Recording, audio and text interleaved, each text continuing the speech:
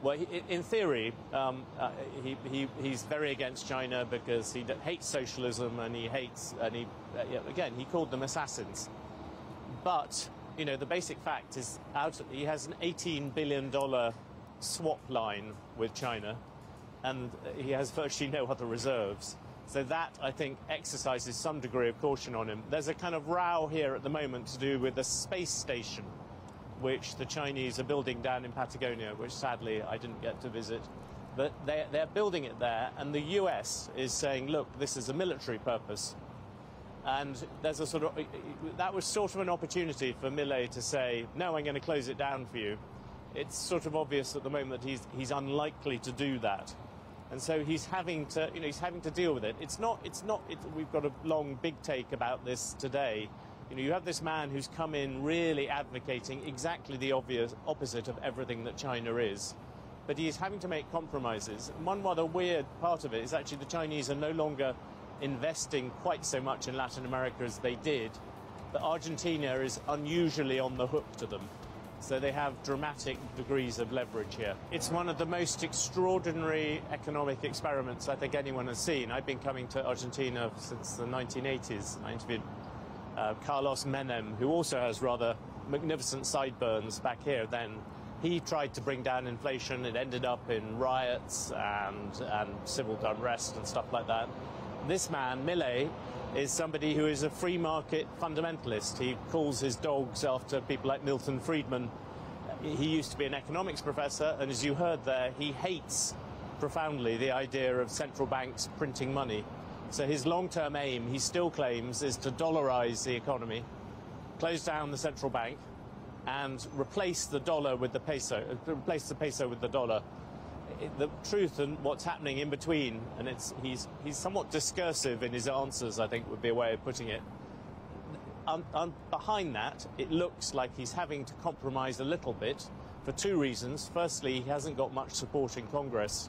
He himself is popular, but he doesn't have many people from his party in Congress. And secondly, because I think there is a limit to how much pain Argentines can take. The inflation rate here is, he's reduced it to 13% a month.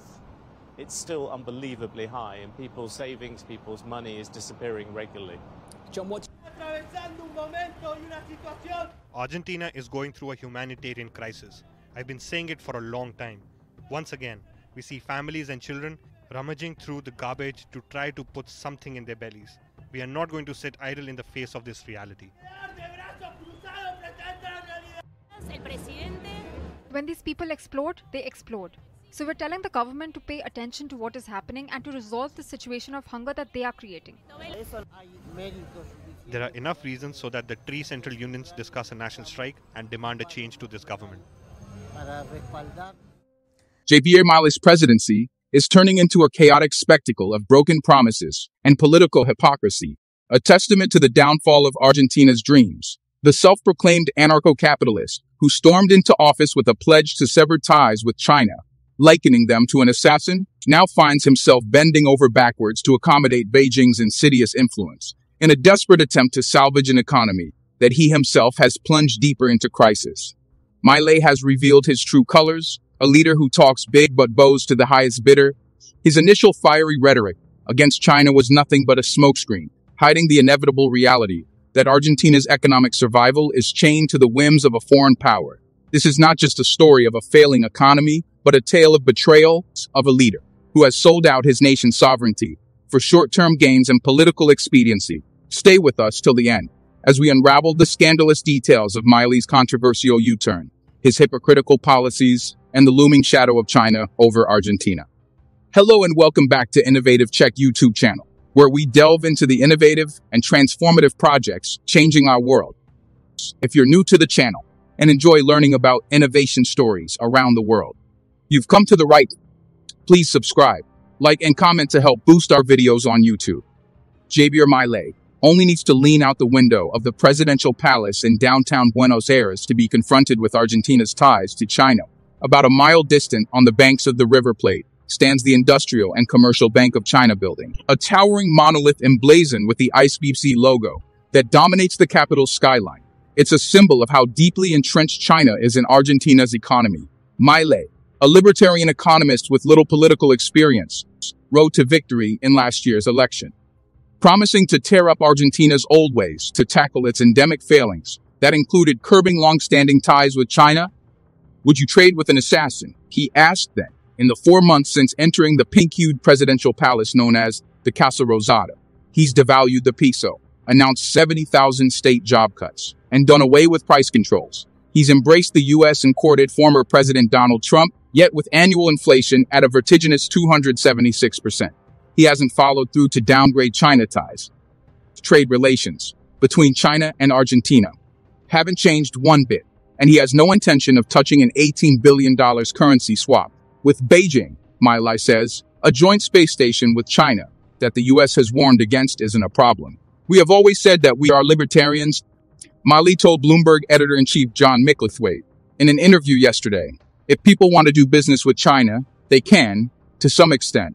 It's a recognition of fact. Chinese trade and investment now drive large swaths of Argentina's economy and commodities, energy, and but Milei's approach also shows that despite his carefully crafted image as a wild man, the self-styled anarcho-capitalist has a pragmatic side. It's a reminder that all politicians are forced to bend to reality once in office, whatever they tell voters beforehand. Just a quick reminder to hit the like button below. YouTube has been restricting my videos a lot recently because of bots, so your like does help out this video massively in terms of the algorithm in YouTube. Milei's initial stance on China was bold and provocative. His rhetoric painted China as a villainous presence, insinuating that any dealings with the Chinese were morally questionable. This narrative was likely designed to resonate with a domestic audience frustrated with Argentina's economic woes and looking for an external scapegoat. The promise to sever ties with China was, in essence, a pledge to break away from the status quo and forge a new path. However, the reality of governance has proven more complex. China's economic influence in Argentina is not something that can be easily dismantled. The Industrial and Commercial Bank of China building in Buenos Aires is not just a structure. It's a representation of significant Chinese investments in the country.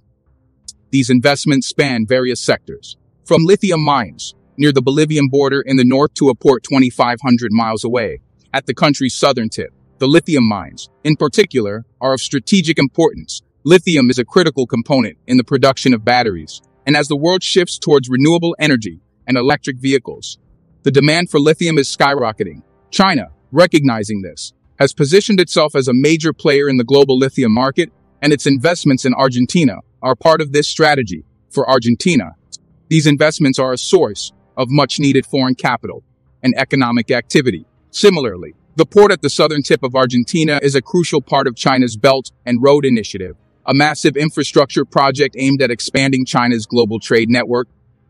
The port enhances Argentina's connectivity and trade capabilities, providing a boost to its economy. Cutting off ties with China would mean jeopardizing these significant economic benefits. Milei's pragmatism in maintaining the $18 billion currency swap with Beijing is another indication of his understanding of Argentina's economic realities. This swap is a crucial tool for stabilizing Argentina's currency and providing liquidity in times of economic stress.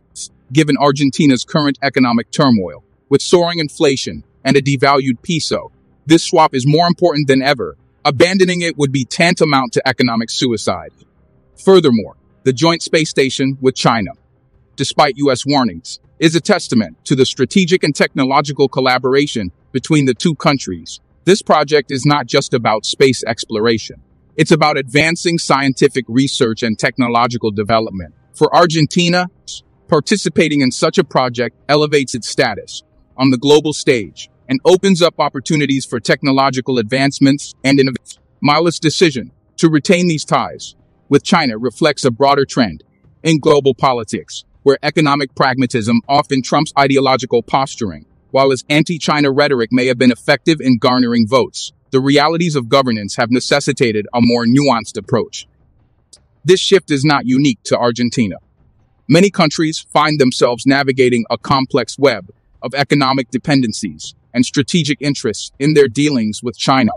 Milei's balancing act between his libertarian principles and the practical demands of governance underscores the challenges faced by many political leaders. It's easy to make bold promises on the campaign trail, but the intricacies of international relations and economic interdependencies often require a more measured approach. In Milei's case, this has meant acknowledging China's significant role in Argentina's economy and finding ways to work within this framework, rather than attempting to dismantle it.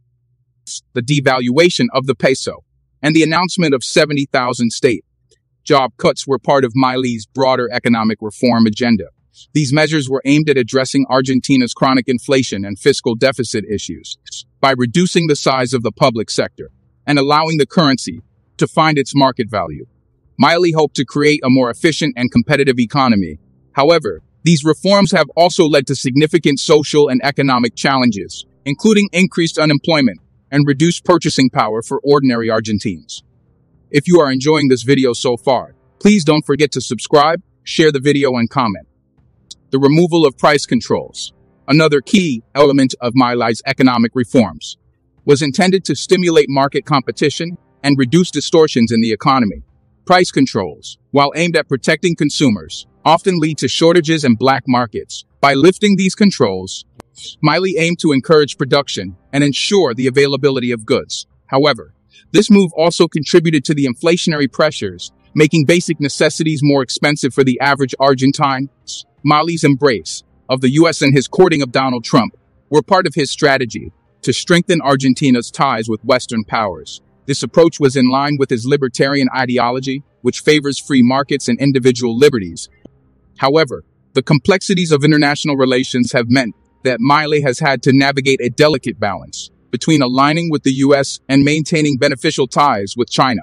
The libertarian philosophy that Milei espouses emphasizes minimal government intervention in the economy, individual freedom, and free market capitalism.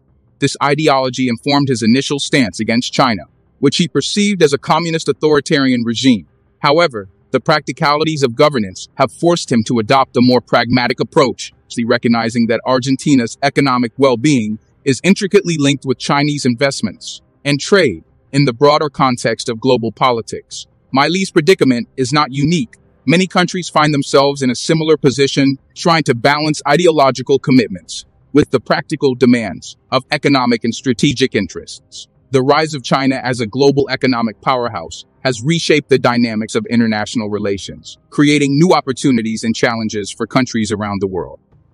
For Argentina, the challenge lies in leveraging its economic ties with China to drive growth and development while managing the political and social implications of these ties. This requires a careful balancing act. As Milei has discovered, his experience underscores the importance of pragmatism in politics and the need for leaders to adapt to changing realities while staying true to their core principles. As Milei continues to navigate these complexities, his administration's approach to China will be closely watched both domestically and internationally. The decisions he makes will have far-reaching implications for Argentina's economy and its position on the global stage. Whether he can successfully balance his libertarian ideals with the practical demands of governance remains to be seen, but his ability to do so will be a key determinant of his presidency's success.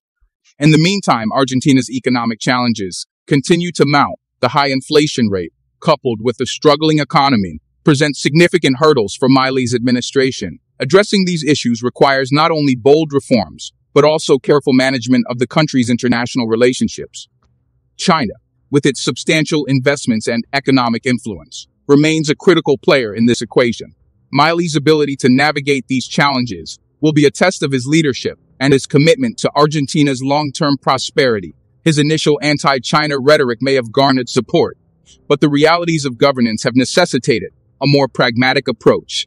This evolution in his stance reflects the complexities of international politics and the need for leaders to adapt to changing circumstances. As Argentina grapples with its economic challenges, the relationship with China will continue to be a focal point of Milei's administration.